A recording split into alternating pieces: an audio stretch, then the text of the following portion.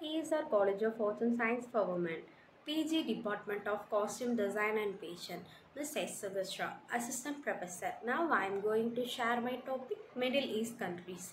Most women wear a hijab and some sport a zilbab or even an abaya and niqab, while some older men can still be seen with keffiyeh and long tunics. Traditional clothes were once famous for the quality of their fabrics and their embroideries.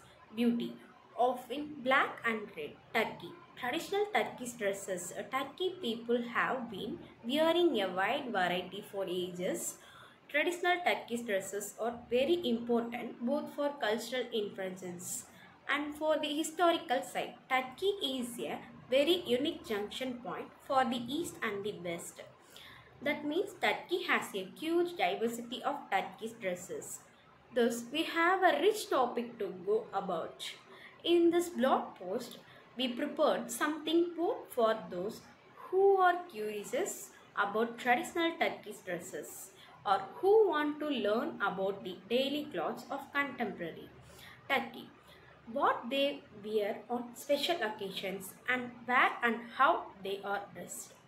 Their outfits often consisted of salwars, gomlek and entari. Women also wore the daimi or salwar trousers that men wore. They were baggy and tight around the ankle and could be paired with wearing lengths of gowns or jackets. What should a woman wear in Turkey? The general Istanbul dress code for tourists and especially women is to cover your legs at least past to your knees. Cover your chest and cover any cleavage and cover your stomach. Female dress. The traditional clothing for women of Turkey includes the salwar, which is usually worn with upper garments of varying styles and lengths. Male dress. The traditional male dress includes the salwar, elik and sepkat.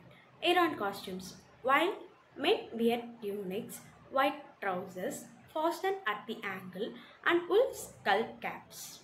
The women are often seen in colorful layered skirts paired with matching vests. Their long head scarves are embellished with hand-stitched designs or ornaments. Thank you.